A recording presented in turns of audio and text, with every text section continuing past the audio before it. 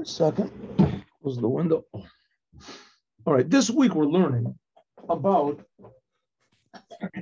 the personal message which is in our Torah reading.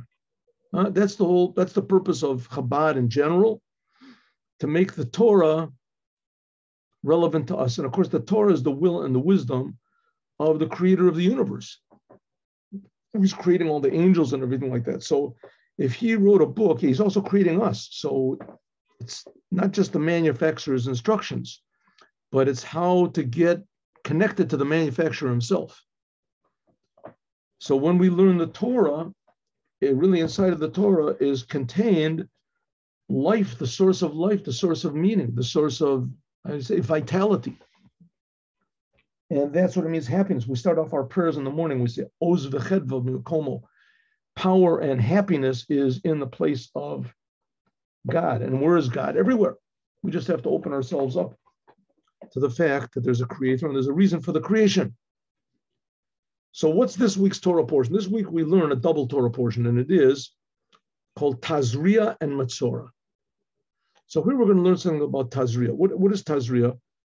The word Tazria means, well, I mean, I'll just translate what it says in the word, in the Torah. It says, Isha ki Tazria v'yolda zachar. It says, a woman, when she gives seed and she gives birth to a male child, the child will be 7 days, and on the 8th day, you circumcise him. And that's really where the commandment of circumcision comes.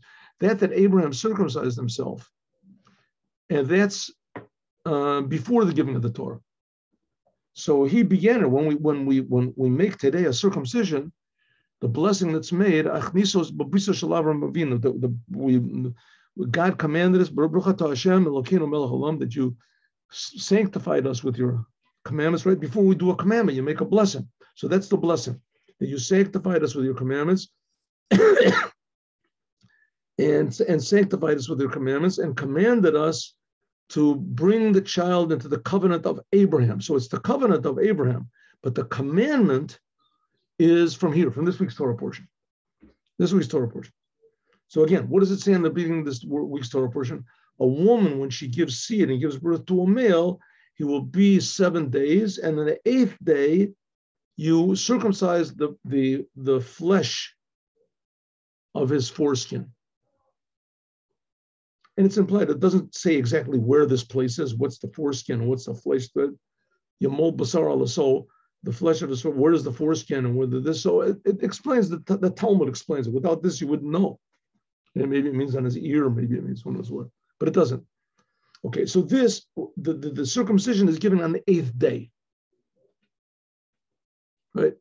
So they say one of the reasons is because medically that a child after 7 days is the 8th day he's healthy. So now you can say, well, it wasn't just God that gave it. It was the rabbis, they trial and error. And that just sort of, who knows how many children they killed, first of all. And God forbid, it's not so. Before the world was created, before the angels were created, before anything was created, the Torah was there. The Torah is the blueprint of the world. Even more, the Torah is united with the essence of God. When we learn the Torah, we're learning something which is above time, above logic. So it could be that really it's true that the earliest time that if a child is circumcised, it is there's no danger, or there's less danger. Before that, it's more dangerous. But that is just a side product, an outcome, a byproduct, if you want to say, from the fact that it's God's wisdom.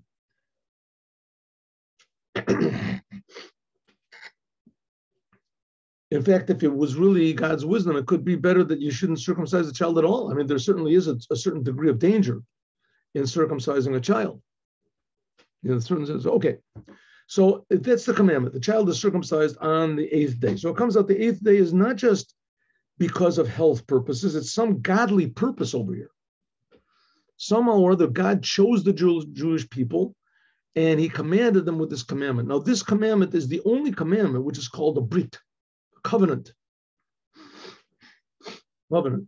In English, it's called circumcision because circumcision is the physical act which is done I don't know how it got that name, but I guess because it's cutting around, circumcision, cutting around. But the fact of the matter is that this strange, it's a real strange commandment if you think about it.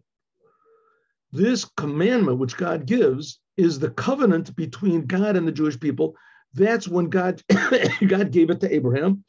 And that's when God changed his name, Abraham's name, from Avram to Avraham, Abraham. Before that, his name was Abram, whatever.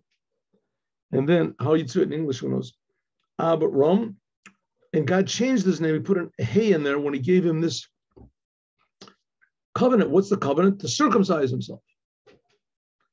Okay, also, now listen, you think that, you want to make a covenant between you and somebody you date, make it in a place that's revealed. Making someone that's revealed, or at least it's easily revealed. Make it on the kneecap or somewhere, or someone, if it has to be, they'll make it on the forehead. That would be even better. Make a big mark on a person's forehead. That would be the covenant.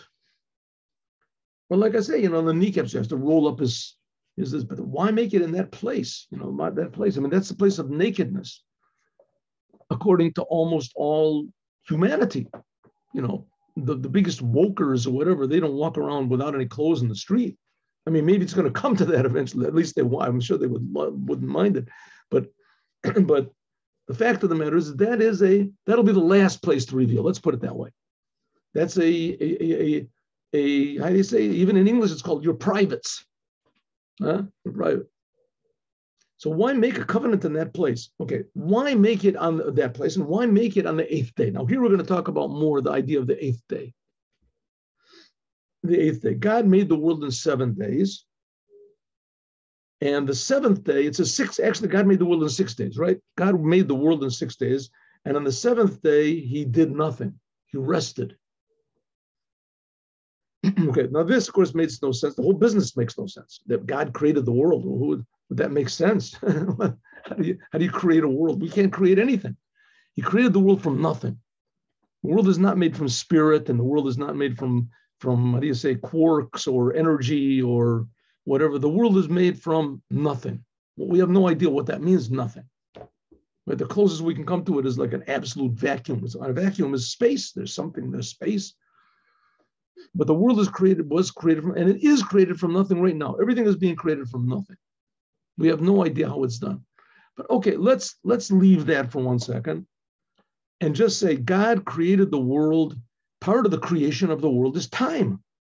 Time is one of the creations. There's different opinions about that, but time is one of the creations that God created. So it unfolded time. There's a book called Sefer Yetzirah, and it talks about what the source, how time is in the upper worlds. And so there's 7 days of creation, right? 7 days of creation? No, there's 6 days of creation. 6 days of creation and 1 day of creator. Shabbos is the creator day. A non-Jew is not supposed to observe Shabbat. And even on another day of the week, a non-Jew is not supposed to make a Shabbat for himself. Shabbat was only given to the Jews. And why? Because Shabbat is holy, and the job of the Jews is to make the world holy. The job of the non-Jews is to make this world a blessed place, a productive place, a good place, a positive place, an orderly place, a peaceful place, right? A happy place. But the job of the Jews is to make this world a holy place. And that can only be accomplished through Shabbat. Shabbat is called holy. Shabbat is the day when we're supposed to realize that the whole business is just a big creation, and that the whole entire world is being created constantly by the Creator. The world is really a gift. Everything in the world is a gift. Everything in the world is a miracle. Everything in the world is a surprise. To appreciate this is a very positive, how do you say, a very positive, there's a good word I want to use, and I can't think what the word is. Anyway, it's a positive attitude. And that's not the word I want. But if you look at everything in the world and you say, wow, this is made by God. It's being made by God every instant, every single second, right? Of course, not to overdo it, because we have, our jobs we have to do in the world. Everybody has this purpose. But the fact is, is that the world is a beautiful place. Huh? The other song, I say to myself, what a beautiful world. The fact is, it is a beautiful world. The world, it is a beautiful. Sometimes you look at the people, it's pretty ugly. But if you look at the world, it's a beautiful world. So that's one thing to appreciate. We can appreciate the world, but the appreciating is, that's just, if we want to say 1/3 of the picture. The another third is we have to work, we have to do things.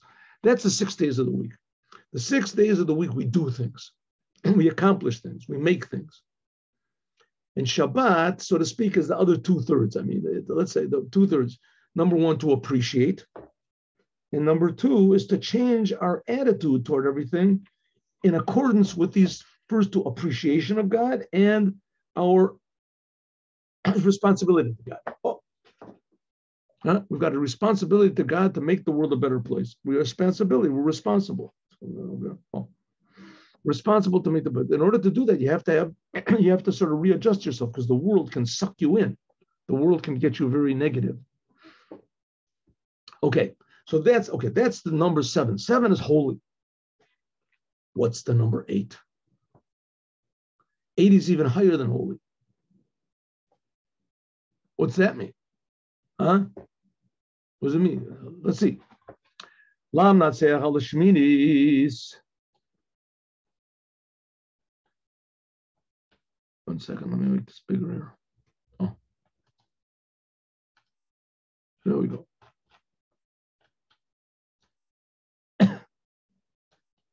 Lam natseach al shminis is one of the Psalms of King David.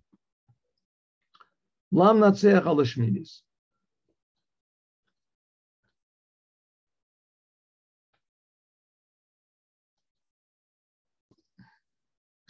Lam natseach al shminit.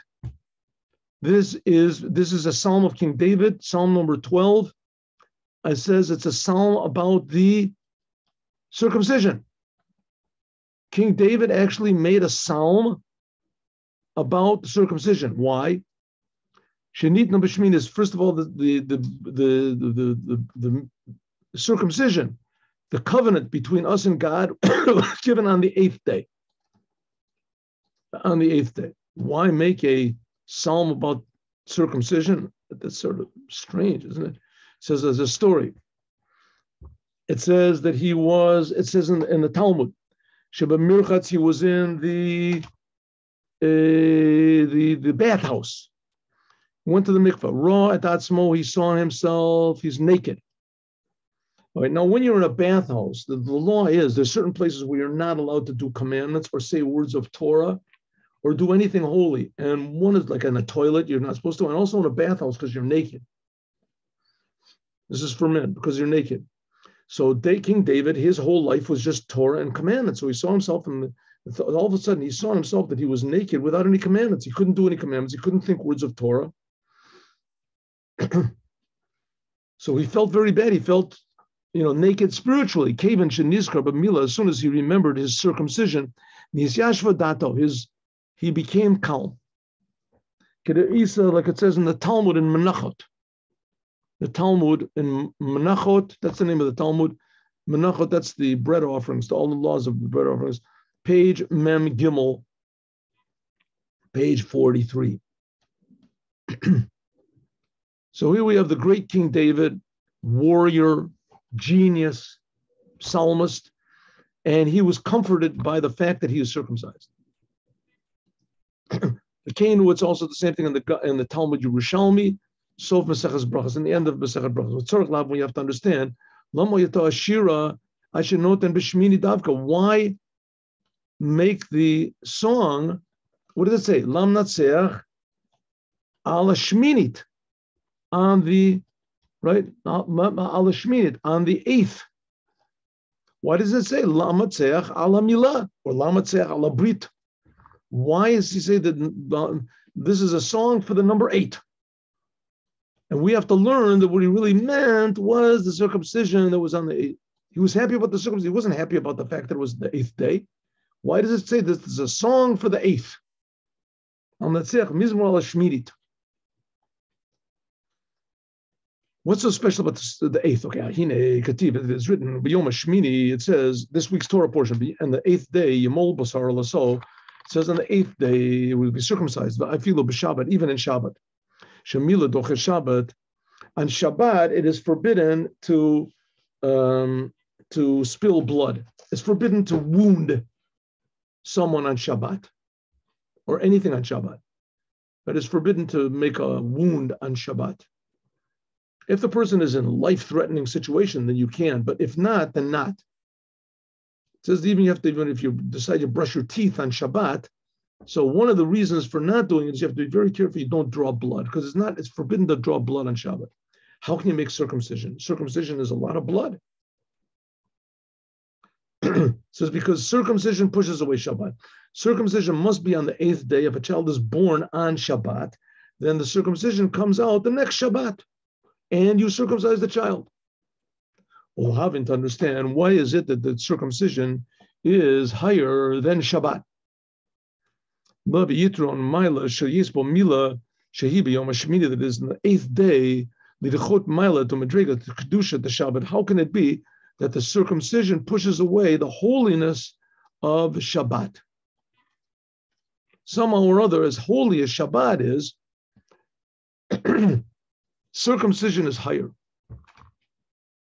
Well, how can that be after this beautiful explanation? Anyway, I thought it was beautiful. This explanation I just gave about how Shabbat, and it's the Creator's Day, and the Jewish people remember the Creator, and we change our attitude. That's pretty good. I mean, you can't get that's holiness, that's unique to the Jewish people, the Shabbat. And now we're saying there's something even more unique, the circumcision. To the point that circumcision even pushes away. How can it be? What does it mean higher? It's more godly. What does it mean? Shorish Devorim, this is more Jewish. Shorish Devorim, the source is Kihine, all the works should be a motachol. Everything we do in the weekdays, lamatet malachot. It's called, in general, there's 39 categories of work, of chorish v'kotzir, of zorei, of plowing and planting. Heim bechinas tikun, these are fixing up, ubirur la'alot mekoach hatzomeach, to raise things up take out the power of growth which is in the earth. Okay, how do we know what's forbidden on Shabbat? It says in the Ten Commandments, you're not supposed to do work on Shabbat. Now, what does that mean? You're not supposed to do any work on Shabbat. I mean, nowadays, like say, to turn on a light in your house, you don't have to do any work. Light a match, that's work. You don't have to light a match, no work. Nothing, no problem. Right? I mean, it's a lot easier to light a match than it is, let's say, to lift up your fork. Or take the dishes back to the kitchen after you finish eating. Maybe you can't do that either. Maybe everything is work. You can't just have to sit there like a mummy on Shabbat, right, and have be fed. You can't pick up your fork to your mouth. Who knows? What is work? You can't do work. So the answer is that immediately after the commandment of Shabbat, it talks about building the temple, building the tabernacle in the desert. So from this, we learned that on Shabbat, they did not build a tabernacle. As important as the tabernacle was, the portable holy temple they had in the desert, so as important as that was and as essential it is to Judaism, that's the place where God's presence was revealed. That's the place where you really served God. Moshiach comes, he's going to build a third temple. And then because of that, it's going to draw all the Jews to Israel, because all the Jews will want to do all the commandments. And in the temple is the only place you can do all the commandments. So there's nothing more important than building the temple, right? So it's not exactly right. On Shabbat, they didn't build a temple. So the rabbis understood that God is giving us a message over here. And God wanted them to understand this. That's why he gave it not clear that there's 39 general categories of work which were necessary to build a tabernacle. And all of these 39 are forbidden. You can't do anything to, speed up or promote the building of the tabernacle. And generally, these are 39 types of work, and they explain what exactly they are, how they are relevant in the temple. Right? You're not allowed to write, because they used to write numbers on the boards. not allowed to crush because they crushed up the what was the colors, the colors that we used to make the tabernacle, etc. So there's also, you're not allowed to plow or to plant because they had the bread that they made. You're not allowed to slaughter, like I just finished. You can't draw blood because that's what they used to. That was used for the skins that were on top of the. They had to slaughter animals for the skins that were on top of. So all these things that you can't do on Shabbat, you should do in the weekdays. Why? Because all of these 39 types of work, which were used to in building the tabernacle, there's 20. These are basically things which are used to fix up not just the tabernacle, but the whole world. Planting, plowing, planting, harvesting, winnowing. But all these things are used to take the world and use it properly. And that's the job of the Jewish people. The job of the Jewish people is to make this physical world a holy place. We're not interested in going to heaven. You do go to heaven. There is heaven. There is hell. That's God's business, totally God's business. Our job is to fix up the world. This is the 39 categories of work called 39 malachot, the 39 works.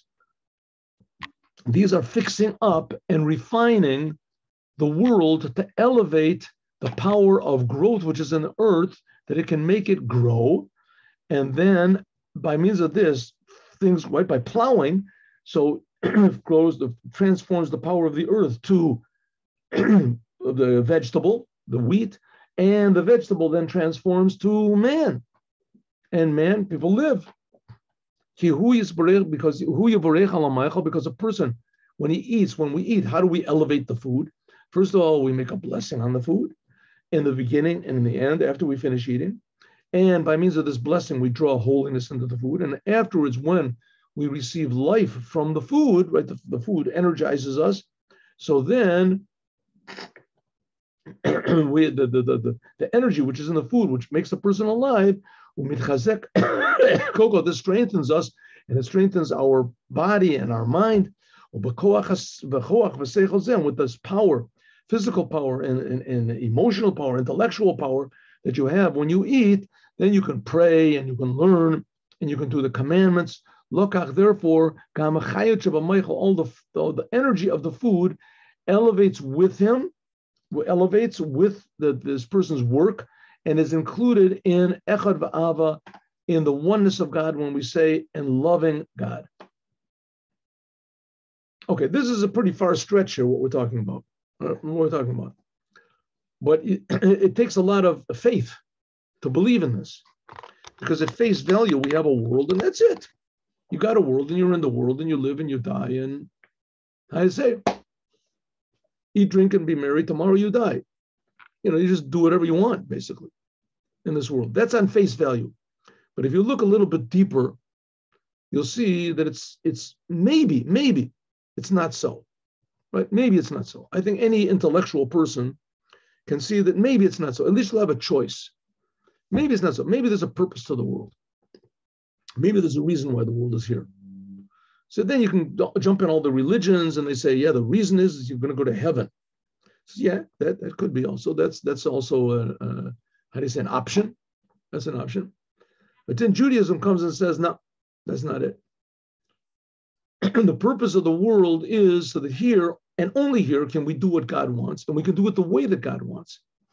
And by means of that, we show the true potential which is in the world. Just like plowing and planting takes out the potential which is in the ground, the physical potential, as the Jews bring out the spiritual potential, the true meaning which is in everything.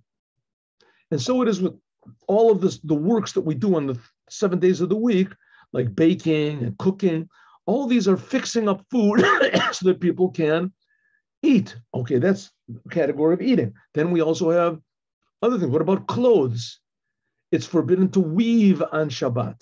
And similar, this is fixing that the people should have clothes. You take physical things like an animal's wool or whatever it is, or flax, right? And you weave it and you elevate it so that people can use it to have food. What about building? You can make a house. So you make the place, the world, dwellable. right? This is relevant to everybody, but a Jew can use these things for holiness. He can use all of these things for holiness. He makes a blessing on them. He can dress modestly. The being dressed properly allows you to go places where you can do, the commandments. You can do all these things. Generally, all the food, kula in mazonos, velavushim, and garments. I'm sorry. There are all. I'm sorry. I made a mistake. Malachot, not ma'achalot. Malachot. All of the works, these 39, they are generally food, garments, and house. Right, and these are also hechalot. These are also in the upper worlds. There's also corresponding to this food and garments, even by the angels. It says that the angels, they're fed by the blessings that we make. In any case, all of this refining that we do in the world. So here we have a little bit of a Kabbalistic explanation. This comes from the 200 rapach nitzutzos, the 288 sparks that fell in the breaking of the vessels into Bria, Yetzirah, and Asiya. That's pretty impressive. Now let me explain what he's talking about over here. When God created the world, he wanted there to be a world. He wanted there to be a world, and he wanted there to be in the world a choice to do good and to do bad. So he created the option to do bad. That is translated sometimes as being the devil. It's an urge to do selfish things, to do the devil. The serpent, the angel of death, the evil impulse, whatever. It's there as an option. God did not want people to actually do it, but he wanted there to be the option there that you could do it if you wanted to. Okay, so like you just take an example. If you made everybody in the world stupid, then there wouldn't be any like big time wars. There couldn't be any like Nazis and things like that. They made all these sophisticated weapons and attacked everybody with these weird bombs and planes and stuff like that. Everybody would just be fighting with clubs, and then a couple of people would get killed, And so, but no, God made people intelligent. Why? So they should understand that they shouldn't go and kill each other. On the other hand, you can understand I got better ways to kill you. Everything there is in the world can go one way or the other. That's the whole idea of the world. But the life force which is in the world, as that life force can be divided up, it says into 288 sparks, 288, if you want to call it, units of meaning that can be used for good or for not good. 200. Where do we get this number from? It's not important over here, but nevertheless, when God made the world, he wanted there to be such an option in the world, these sparks falling down into bad, and that was called breaking of the vessels. In the beginning, God made the world, everything was beautiful. We're talking about the upper worlds high above the world of Atzilus, whatever. And then God purposely made that these upper worlds would break, so to speak, and that there would be a descent, a tremendous descent into the world of Bria, Yasir, and Asiya. It's like a person being born, right? A person gets born into the world, he's got problems. Before you're born, your soul is okay, you've got no problems, no peer pressure, no anything.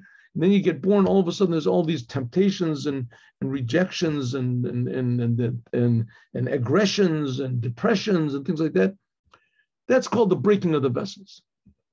That's the whole world is like a big sort of a body, and the soul of the body is like these 288 sparks that fell in. We have to elevate the whole business. We have to elevate them from the worlds, Bria, Yetzir, and Asiya. Asiya is this physical world for our purposes. Yetzir is the world of the angels. Bria is the world of souls. But these are still worlds of creation, and you have to elevate them to Atzilut. Atzilut is the highest of the four dimensions of reality. Atzilut, that's above the angels, above the souls. Atzilut, this is the world of Tikkun. This is the first world which is totally fixed up. Shekavar nitak, and everything was fixed up by means of Adam, by means of people. But a Tikkun shelo Adam, hu bebriya tzir avasiya. I'm sorry, this was already fixed up, not by means of man. Atzilut is pure holiness. When we talk about holiness, we mean Atzilut. Atzilut is like Shabbos day. We want to fix up the world. We have to fix up the world. We have to fix it up by means of working. That's what a person does all the weekdays. is fixing up the world, using the world properly, dealing with the difficulties of the world, the challenges of the world, the disappointments of the world, the successes of the world. Sometimes success can even be a bigger pitfall than failure. Failure, at least you call out to God. When you're successful, you think you're God. And that's what a person has to do the whole week. Now, we're talking about now Jewish faith as explained by Hasidut. We are here to fix up the world.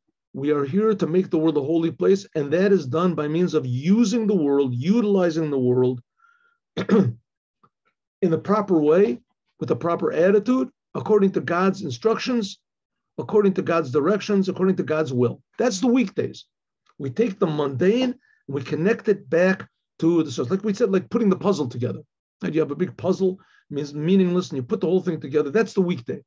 You do with food what God wants. You do with the earth what God wants. You do with your car what God wants. You do with clothes what God wants. That's called elevating. That's the weekdays. But on Shabbos, ein bo birur. On Shabbos, you don't do work. V'tikun kolal, rak, achila, all you do is you eat. On Shabbat, the only dealing you really have with the world is the food that you eat. And even the food that you eat, right? The food that you is in a different way. The food that you eat is milamayla lamata, from above to below. In other words, the blessings come automatically. Shabbos, tzaddik ochel lisvo nafsho. A tzaddik eats to satisfy his soul, not his body. Listen, I mean, you can overeat on Shabbos too. It's possible to do. There's a well-known story, excuse me, about the Baal Shem Tov, that once he was sitting with his pupils on Shabbat, and he said, I want to show you something. He took all his pupils out in the street. They walked down the street, and they looked in the window. He said, look in that window of a person. There was sitting it says a tzaddik. It says it was tzaddik echad. He was sitting with his family, and he was eating, and he had a big shtreimel, that fur hat they had, looked, beautiful. A Jewish look, radiant face, and they looked in front of them. They said, look at his face. They looked at his face, and suddenly before their very eyes, his face turned into the face of an ox. And the pupils were just shocked to the essence of the soul. They never saw such a thing like that. And the Baal Shem Tov said he's got so involved in eating the meat that the meat ate him. In other words, instead of transforming the ox into human, which that's what you're supposed to do, instead of that, the ox transformed him into ox. And that was on Shabbat. It says on Shabbat. So it's possible for a person, don't think you're totally protected on Shabbat, but nevertheless, that's in general, you have a tremendous, Shabbat is what's called God's day, and the things that you use in the world are much easier to elevate on Shabbat because God, so to speak, gives the blessing from above to below. And that's the 3 meals of Shabbat, 3 times in the day, like it says 3 times, Bayom Shvi'i, it says 3 times, Talat Zimnin 3 times, Nativ Taladatika, there's 3 times where there drips down dew, D-E-W, from this level of Atika. Atika is the inner level, what's called of God's crown, a tremendously high spiritual level. That's this level of pleasure, upper pleasure of Shabbat.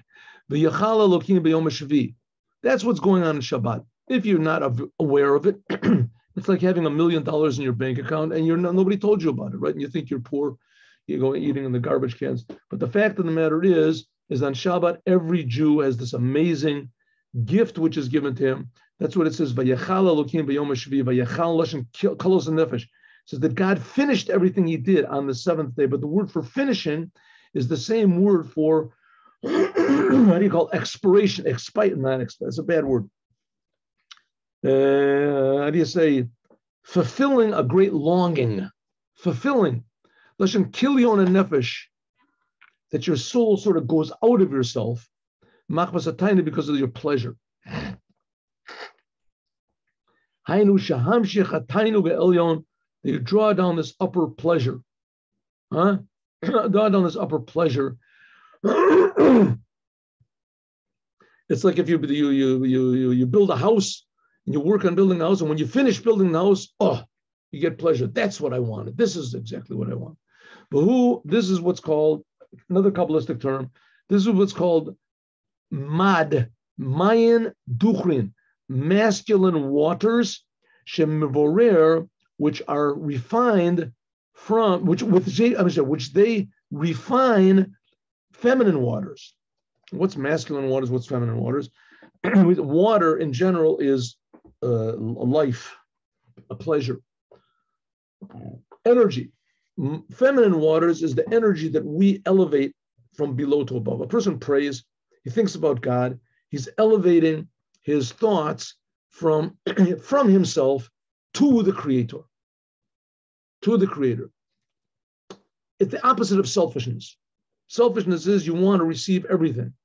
You want to receive everything, and you're willing to give if you receive something, but you want Mayan Nukvin, feminine waters means you want to give to the Creator. You're thinking about the Creator. Great longing for the Creator. Like parents that are longing for their son that went away to the army, or the love songs, a man longs for this woman, or the woman longs for her husband, the man longs for his wife. They've been separated, they're longing. Such a great longing they have. That's Mayan Duchrim, water that goes from below to above. We're longing for the Creator. God is so good. He's creating us. He loves us. And we just want to return that love. We just feel that we want. That's called feminine waters. And then Mayan Duchrin, that's what's called God, masculine waters. God is called male because it's from above to below, right? Like we said, Mother Earth receives. That the Mayan Duchrin, that's from God. So God reacts. Shekol Allah, that every time that all of the energy that we elevated in the weekdays, this is what's called feminine waters. And on Shabbat is drawn down these masculine waters, Mayan Duchrin. This is Aramaic. Duchrin is Zachar. This is into Atzilut, Ba'olam Atikun, in the fixed up world. And this is the level of Ma. Remember we learned about Ma? Ma is one of the names of God. It says it's one of the numerical values of how you fill up the name of God. The name of God is the numerical value of 26, Yud, and then Hey, and then Vav, and then Hey. And if you fill up the letters Yud, fill it phonetically so it comes out to a bigger number than 26. And depending on how you fill up these four letters, it can come out, one of the ways can come out to be Ma, 45. So nevertheless, it's also an aspect of godliness. This is an aspect of God that comes from above to below. Blessings which come from above to below, that's this thing of Ma. Because elevation of this feminine water, in other words, what we do, which this comes from the level of Ban, that's another name of God, which is 52, another way of filling up. And Tikkun, this is Mad Shenimshach, this comes down by means of elevating the feminine waters, namely our energy going up to God, which that comes from the aspect of godliness, which is called Ban. That's the aspect of God, so to speak, which is the physicality of the world. Then it evokes this level of God's, that's a good word, it evokes this level of blessing of God, which is called masculine waters, which comes from this name of God, which is 45. Okay. Hamavora, and this refines this level of Ban, and this is an arousal from above after the arousal from below. Misha Torah Berev Shabbos. Okay, that was a little bit complicated, but the point of the matter is, what the Rebbe wants to say is, there's just like human anatomy, right? Human anatomy. If you look at, in medical school, so they make operations on cadavers. So a cadaver, if you look at a cadaver, you sort of would never, let's say if you only knew about cadavers, you would never really dream that all these things work. The heart pumps and you have a heart that pumps. So, but if you just showed somebody from brand new, what is this? Let's say you put a plastic, right? I think now there's a plastic, must have. Anyway, you have a plastic one on the, these little things don't have to work. It's just interesting. That's just how it goes. Who would dream that this works? The dynamics of the life force, how the heart pumps, how the lungs pump, how this and that, that's a dynamic process. The same thing is with the world. You look at the world, right, like Darwin and those people, it's just a dead thing. It's just dead. The world is dead. It came from what is it? From atoms, from who knows what, from the organic atoms, organic chemistry. Anyway, but the whole thing is just this big sort of meaningless process. That's one way of looking at it. You can look at it like that. But the fact is not so. It's a dynamic living process. The whole entire world is. And this is the process between us the creation and the creator. And what we do, this starts a circulation, just like blood circulates, right? It starts a circulation. The circulation, and it begins, God, of course, begins everything. He creates us. He gives us inspiration. But then by means of that, when we elevate and we give thanks or recognition to the creator, and we use the world in that way, that's called feminine waters. And that evokes what's called masculine waters. And the feminine waters, that's connected with one name of God, which is called Ban 52. And the masculine waters, that's connected to God in a way it's called 48. Okay. And that's on so the weekdays, that's more the thing of what we do. And Shabbat is this masculine water, that's the thing what God does. Okay. When you keep Shabbat, that's what it's like. It's Shabbat, like a person that rests from his work that he was working at very, very hard. For instance, a person is writing a book and his mind is all busy thinking about this. What should I write next? And he wants to fix it up, and etc. Then his mind is in the deed. That's like us in the 6 days of the week. But when he finishes the book, his mind goes back to its source. What does it mean? He looks at the book. This is good, right? Let's say a painting maybe is better, a house. He finishes, this is good, right? I finished. That's what's called elevation. Elevation. God created the world. He sunk, so to speak, his energy into creating the world. And Shabbat, everything goes back up to its source, And that it goes up to its source, but God gets pleasure. The main thing of Shabbat is God's pleasure. The idea of it going up, that's like in the night of Shabbos, the nighttime of Shabbos. And God's pleasure, that's like in the daytime of Shabbos. Look, and therefore, there's no work on Shabbat because all the work has already been done in the 6 days of the week. All there is on Shabbat, Elohu Shachat Mad, is just drawing down this level of masculine water, Mayan Duchrin from Atzilut, in the world of Tikkun, and all of this, that's the thing of Shabbat. That's Shabbat. Good? That's Shabbat. Just a little bit more. 1 minute. That's Shabbat. But what about the circumcision? That's what we're talking about here. There's the circumcision. This whole mimer is about the circumcision. What happened? Why doesn't it change? Pages. There it goes. There it goes. A little bit of patience, which is what I have a little bit. Here we go.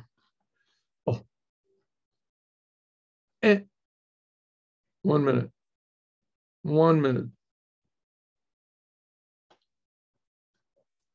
What happened? Aval, I skipped too soon. Aval Mila, but the circumcision, this is even higher. Much higher than even the world of Atzilut, which that's where Shabbat goes. And this is what we're going to talk about, God willing, tomorrow. Now let's learn the Devar Malchut. Okay, Devar Malchut. Stay tuned in. 1 minute, what's going on over there?